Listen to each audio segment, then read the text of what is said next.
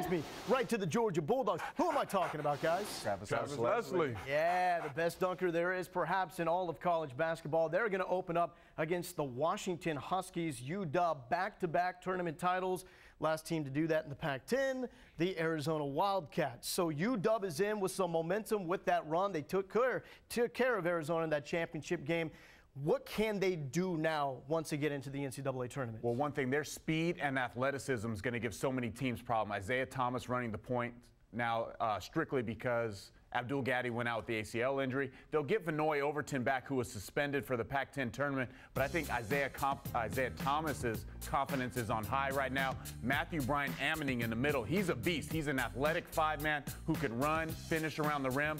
And then their three-point shooting has been deadly. C.J. Wilcox and Scott Suggs from deep. What I loved about Isaiah Thomas making that play, taking that shot to beat Arizona is I think we're always sort of waiting for him to do what Kemba Walker did, what Jimmer Fredette has done, to just be that guy. You know, he's put up plenty of points, but to take over a game and say, look, I'm taking this shot, even though C.J. Wilcox has put up a lot of big numbers lately. So he now has suddenly taken control of this team. And with Georgia, who do you go to? Who's the guy that you're going to say, because they've ignored Trey Tompkins? I mean, you need a big shot, you need to score. Who's it going to be? Well, that's the question, I think. Trey Tompkins, Travis Leslie, obviously their strength inside for Georgia.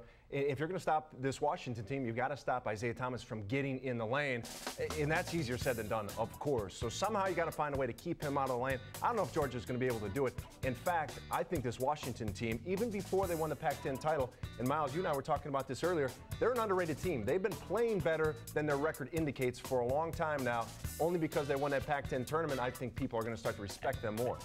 Go ahead. And you forget, they have a great perimeter defender in Justin Holiday. Yeah. He's 6'7", long, athletic, and he's a lockdown perimeter guy, can guard 1 through 3.